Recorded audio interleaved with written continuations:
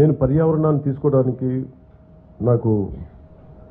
నేను పర్యావరణ ప్రేమికుడిని, ప్రకృతి బాగుండాలని కోరుకునేవాడిని.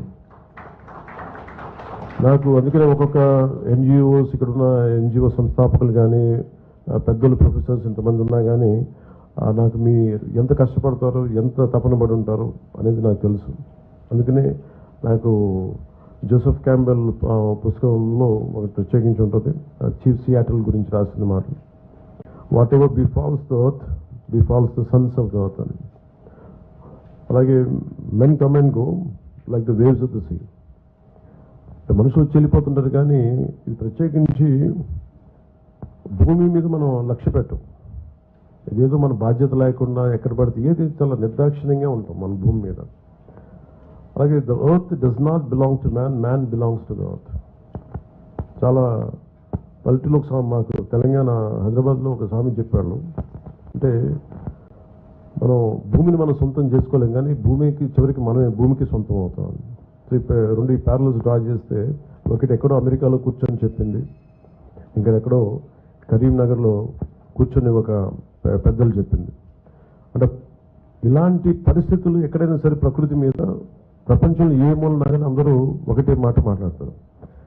ఇలాంటి పరిస్థితుల్లో మేము బాధ్యత తీసుకున్న తర్వాత, ఆంధ్రప్రదేశ్లో కొత్త ప్రభుత్వం ఏర్పాటు తర్వాత, వైజాగ్లో ఎన్వైరన్మెంటల్ మనకి పారిశ్రామిక కాలుష్యం కానీ, అలాగే పరిశ్రమలో జరుగుతున్న ప్రమాదాలు కానీ, అలాగే మనకి 974 కిలోమీటర్ల కోస్తా ప్రాంతం ఉంది, దాని కాలుష్యం కానీ, అలాగే పరిశ్రమలు కావాలి, ఉపాధి కావాలి, ఉద్యోగాలు కావాలి. కానీ వీటన్నిటి మధ్య ఎలా బ్యాలెన్స్ చేసుకోవాలి, ఎలా సమతుల్యతతో ఎలా ముందుకెళ్ళాలి అనేది చాలా కీలకమైనది. ప్రపంచం అంతా కొట్టుమిట్లాడుతూ ఉంది. సో దీంట్లో మనకి మీ సలహాలు, మీ అనుభవం మనస్ఫూర్తిగా మాకు కావాలి. So one more time I warm welcome to all the NGOs, experts, officials, print and electronic media who responded to our invitation for the consultative workshop. As you are aware, the sustainable development is development that meets the needs of the present without compromising the ability of future generations to meet their own needs. Man and nature have to coexist. Unfortunately, there is enough for human need, not enough for human greed. And Mahatma Gandhi got cheppinattu, because of our greed, we have already destroyed the nature and we are facing the consequences in the form of floods and droughts. Therefore, we need to protect Mother Earth by adopting sustainable practices. Safe environment cannot be protected by one person or one department or one organization. Everyone in the society has a responsibility in protecting the environment. In this context, NGO, non-governmental organizations play a vital role in educating the public on environmental conservation and sustainability. NGOs collaborate and help the government by acting as pressure groups for the enforcement of relevant laws and work for providing solutions for environment and sustainability.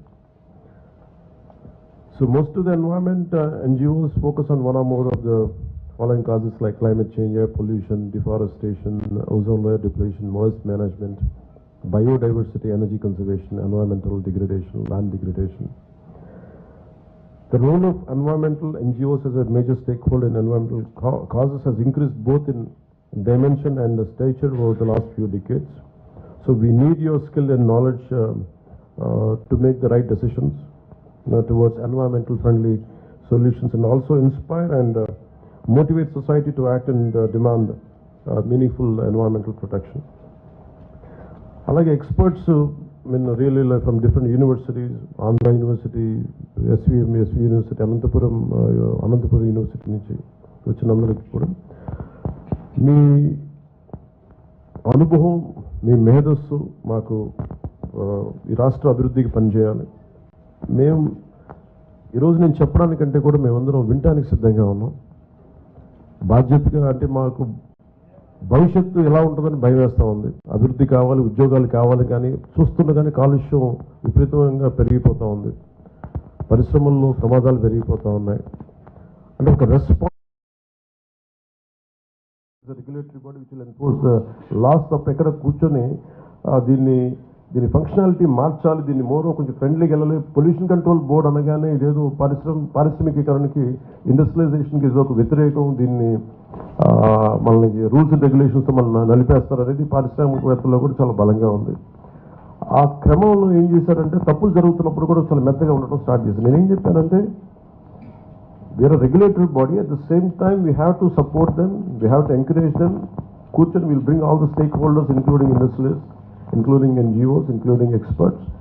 So we all come together, see what can be done for the future of our generations, like for our employment, for development.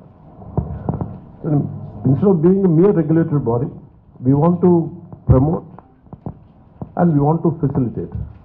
పరిశ్రమలు రావాలి, మేము promote చేయాలి. అలాగే regulatory కూడా కూర్చొని అందరూ ఒక అవగాహనకు వచ్చి చేసేలాగా, పరిశ్రమలు కూడా బాధ్యతతో ప్రవర్తించేలాగా మేము దీన్ని ముందుకు తీసుకెళ్లాలని కోరుకున్నాం. ఈ సదస్సు తాలూకు ముఖ్య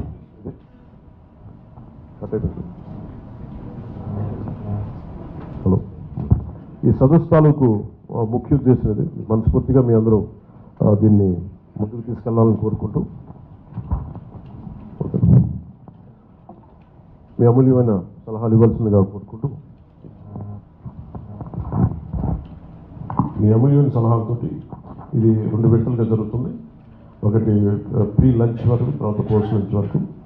నాకు ఫాలోఅప్ మీటింగ్స్ ఉండటం వల్ల నేను బేసిక్గా ఈరోజు ఈ ప్రారంభోత్సవం లైక్ ఇనిషియల్ స్పీచ్ చెప్పి మళ్ళీ నేను మీటింగ్స్ అయిపోయిన తర్వాత మళ్ళీ ఒక కన్క్లూజన్కి మళ్ళీ వచ్చే ప్రయత్నం చేస్తాను మీ అందరికీ తెలియజేసుకుంటూ, ఇక్కడికి వచ్చిన మేధావులందరికీ, ప్రొఫెసర్లందరికీ, ఎన్జిఓ హెడ్స్ అందరికీ కూడా మనస్ఫూర్తిగా నా ధన్యవాదాలు తెలుపుకుంటూ, ఈ కార్యక్రమాన్ని ముందుకు తీసుకెళ్లిన మీడియా సోదరులందరికీ కూడా మనస్ఫూర్తిగా నా ధన్యవాదాలు తెలుపుకున్నాను. జై హింద్.